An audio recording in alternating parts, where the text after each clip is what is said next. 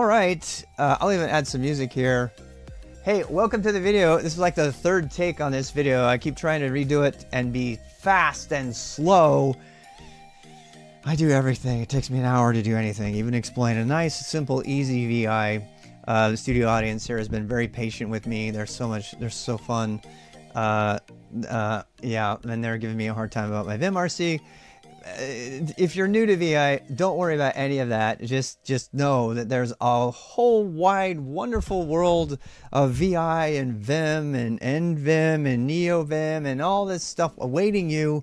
Today, all you really care about is how you're going to survive getting into VI and getting out of it, which is a long-standing joke about VI. There's been 1,000 jokes about it. In fact, there are memes you can go look that have the most complicated way to get out of VI, to exit a VI session, and they're pretty funny, actually. So, unfortunately, I think VI is very unfairly maligned by the people out there. And I believe that Nano replacing VI as the default editor on most Linux systems was a mistake. I maintain that it was a mistake. I don't think you have any business editing files unless you know basic VI, and I'm going to defend that statement because it's actually not that hard. You want to know how hard it is? Go to rwx.gg/VI survive, and I'm going to show you what that looks like right now. I got my screen key on so you guys can see. Tools, this is where it's hidden. Editors, VI, how to survive, and this is a markdown readme file.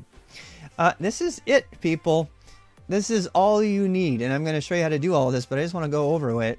You just need I to get into insert mode. That's what throws most beginners. You need escape to get in and out of insert mode, and command mode, which is the default. You need to move around, and you can use H, J, K, and L and be fancy like you eventually will really want to do. But for right now, since you're starting out, use arrow keys. I used to be against that. I'm not anymore. It's actually so easy to use the arrow keys when you're just starting out. But, you know, you're going to cure yourself of that habit later. But let's face it, if you were using Nano, you'd be using the arrow keys. You'd be spamming those arrow keys like crazy. So why not do it with VI and at least start out with the right editor? Okay, just say no to Nano. Then what else do we have? We have how to get out of VI, and so HJ. That's right. Good point. H, J, K, and L will not navigate in insert mode. The powerful thing about the arrow keys for a beginner is that they work in both command mode and insert mode, and I'll show you what that means. So :WQ. That's how you save and quit. Sometimes you want to quit because you did something stupid and you don't want to save it. :Q exclamation point. That would be me a lot, actually. So :Q exclamation point. That means bail. Get me the heck out of this file. I don't want anything saved at all. And then there's also, you know, if you don't want to exit the file all the time just to save it. So I threw in :W. So what is that? 1, 2, 3, 4, 5, 6, 7, 8, 9 things to remember. Less than 10 things to remember. I'm going to give you one more thing to remember to make it for a nice even 10. So let's switch over to a different pane. I'll make a new pane. This is all tmux, which I talk about in another video. All right, so anytime you're making a new file, so this is the item number 10 I want you to remember. Anytime you're making a new file, use the command touch. And I'm going to justify why to do that, but let's go ahead and do that. So touch creates a new file. We're going to use the long standard temp foo, which you'll find in reference materials all the way back to the 80s, 70s. It's just a common name that everybody picks. And what the touch command does is it either creates a new file or it touches the file's updated time and makes the updated time new. And what does that mean? So if I do ls-l temp foo, you'll see that it's got, you know, June 18th, it's today, it was created. Okay? Why use touch? Why not just do vi temp foo right away? Why not do that? Because you won't find this out until later and you'll be very sad. But if you, when you're doing a capture the flag game like Over the Wire, you will think you can edit files in your own home directory, and who would not think that, right? But you can't. And so if you try to write a file in there by just opening it up with VI to do the editing, you don't find out that you cannot write that file until you've already written it. You've already composed it all, spent an hour writing this cool code, and you go to save it, and it says, sorry, you can't save it, read-only file system. All right? So don't depend on it. The way to avoid that, there's no way to get around it, by the way. The way to get around it is to do a :w space temp whatever and save it wherever you need to temporarily, and then move it around later to save all that awesome work you did. That's how to survive that situation. But if you just do a touch, if you touch the file, it will say, I'm sorry, you don't have permission to update that file. Or it'll say, I'm sorry, you don't have permission to make that file. I'm like, oh, I'm glad I didn't start editing this file right here.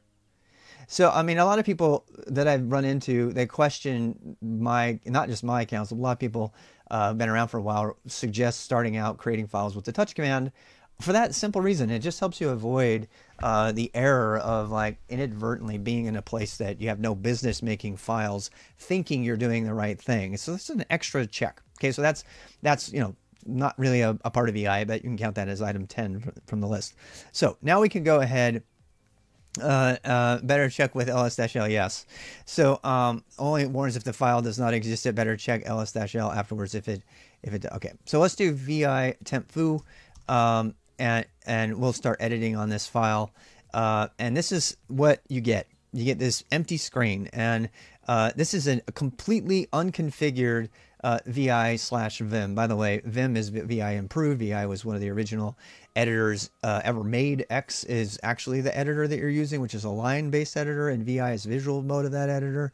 And both of those editors kind of are the grandchildren of the first editor ever made by humans called ed. Which you should still learn, particularly if you're going to become a pen tester.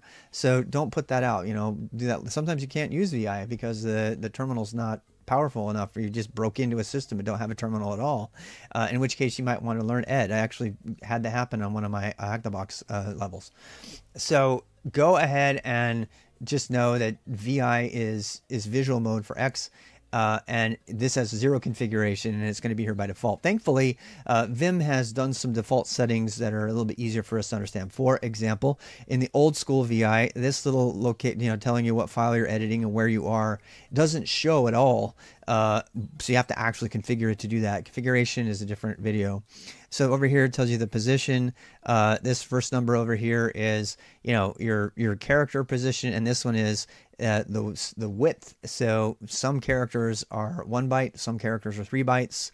That's a long story. Just know that that's telling you your position.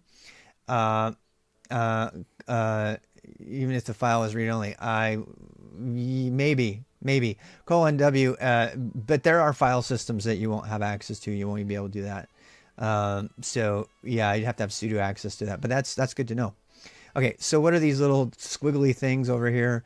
The squiggly things are blank lines, and so that can be confusing.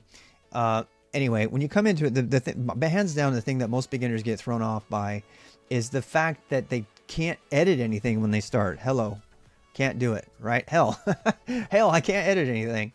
And that's different than any other editor you probably use, and that's because you're in command mode. That means you're just, you know, doing commands. So you got to understand that VI was made in a time when mice did not exist, and so everything had to be done from the keyboard, which meant that there was one mode for moving around and doing fancy, cool stuff. That's command mode, and then there was another mode for inserting and editing text. And so we start out in command mode, but we need to get to insert mode right away. And the way to do that, as we showed on this pane over here, is the letter I. So the letter I, there's lots of ways to get into insert mode, but I is the only way you need to memorize right now. So down here in the bottom left, we'll see insert. That tells us we're in insert mode, and that's good to know. So now you can actually type anything here, and you can put some lines in here. Just type the blank line. You know, and such. And oops, I did something and I'm not supposed to show you yet because I'm so used to it. So let me go back into insert mode. No, you didn't see that I did that. Pretend like I was in insert mode the whole time. So I'm so used to going back and forth between command mode and insert mode. And you probably should know that a good VI user spends most of their time in command mode. They spend very little time in insert mode, depending on what you're doing, of course, like if you're writing and stuff. So so how do I go up? And I'm going to have to hold my hands back and think about this and pretend like I'm a beginner, because I I'm used to doing it all these other ways. So I'm just going to use the arrow keys, which I have trained myself not to use. But if I use the arrow keys, I can push up and I can go down. Use Vim rather than VI. Well, that's if you use VI, you will use Vim. If you type the letters VI, you will use Vim, and I strongly suggest against using the word Vim to edit a file. And using the word VI instead, because they're the same if Vim has been installed 9 times out of 10. And on those systems that don't have Vim, VI will be the thing that you type. So train your fingers to type VI, not Vim. Good point. Okay, so we got the arrows. We're going up and down. And you can see we're still in insert mode. So this line doesn't have anything on it, so I can't go over. But if I do, if I push some spaces, now I can go over, right? And I can go down, I can go up and over, and I can use the arrow keys. I can go on to this one right here and push. Let me let it clear. Okay, then we can do delete, and I can do delete. So everything in insert mode is the same as if you had used Nano or most text editors, right? And it's kind of intuitive. You're just pushing the arrow keys, and just to review, we're doing the arrow keys here, arrows, arrow, arrow, arrow, and an I to get into it. As you can see, you can also use H, J, K, and L, but you can only use those in navigation mode. In fact, you know what? I'm gonna take those out.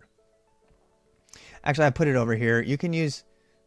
Ooh, this is wrong. So, hey, you saw me edit something on stream. I'm gonna change my survival mode to just use the arrows. That you have no idea how much of a change this is for me. I actually disable the arrow keys on my VimRC to teach me to use navigation properly. So just know that that's coming. But again, you're a beginner. You don't care. You just want to survive, right? So I'm going to take the arrow keys over. It's funny because, you know, like Rob of like 3 years ago would scream at this Rob for even telling you to do this. But you know what? The arrow keys work everywhere, and beginners tend to use them. And you can spend time, you know, weaning yourself off of the arrow keys when you want to later. Okay, so yeah, and let's leave those on. Man, I just got easier even, right? And now this is actually accurate because the arrow keys are for both things. So you saw me do a live. Look at that. I did a save. W. There we go. Save. All right. So here we go. We're back to the arrow keys. This is really hard for me. I'm going to tell you, it's very hard. So we're going to move around. I'll say I want to put another line here. I'm still in insert mode, people. Can I do this entire thing without once going back into command mode? It's very hard because I'm not used to it. You know, when you get used to VI, you'll be going back and forth between command and edit mode constantly. But I'm going to edit this whole entire file with just insert mode. All right. I feel dirty when I do too. But let's not shame the beginners, okay? We're not shaming the beginners, but you should know that you should get off of those arrow keys as soon as possible, okay? And the way to get out of insert mode, I'm going to show you now, because you have to, after you got done doing all your inserting, right?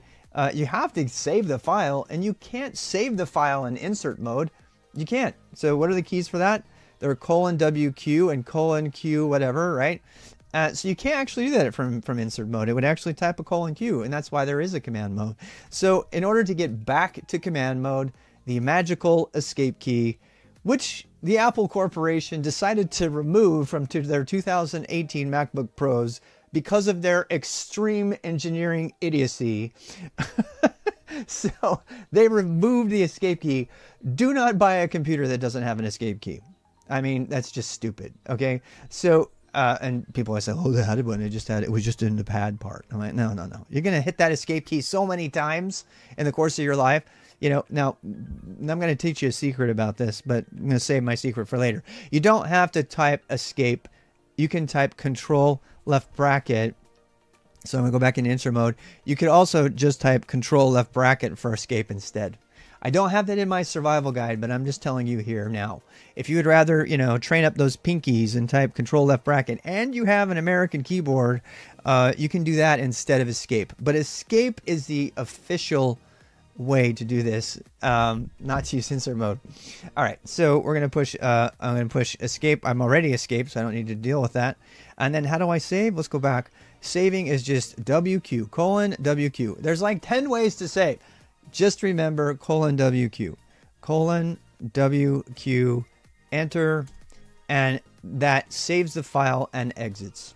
All right, I'm gonna open the file back up, and then I'm gonna go into insert mode and change something else. I changed something. Okay, and then what? Now I'm gonna let's say I want to just save it, but I don't want to leave it because I'm scared. I want to make sure I get it saved.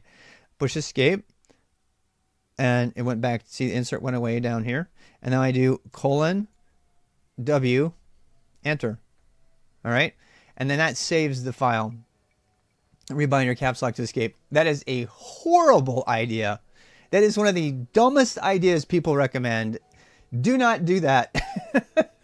Don't you dare remap caps lock.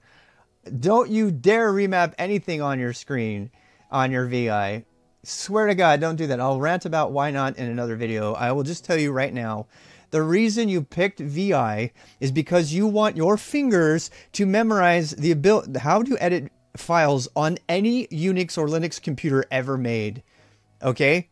If you remap the escape key or any other keys that are standard to the VI editor because you're too bothered to press the escape key or the control left bracket key, which are both valid supported options across all computers, you will regret it because you will get on a system and you suddenly are a dud because you can't do anything.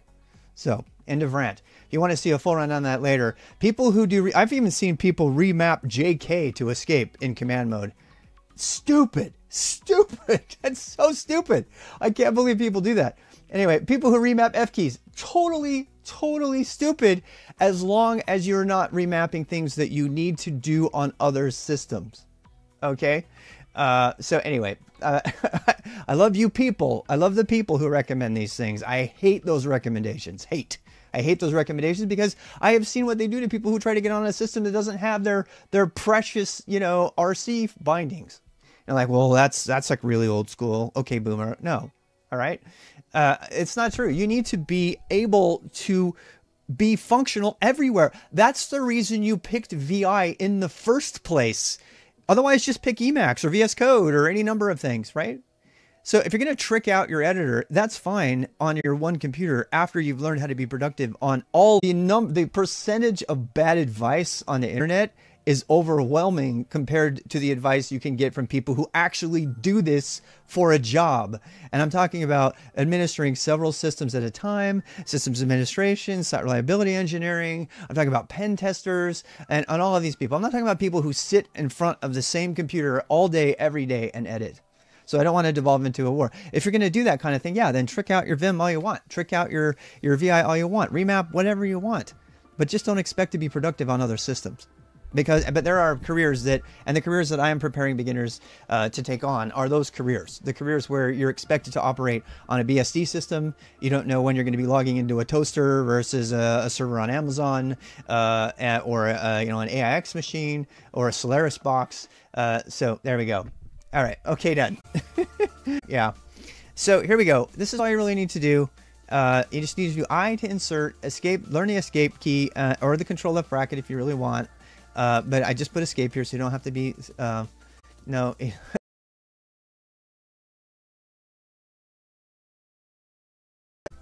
Save and quit and that. So if you want to go to,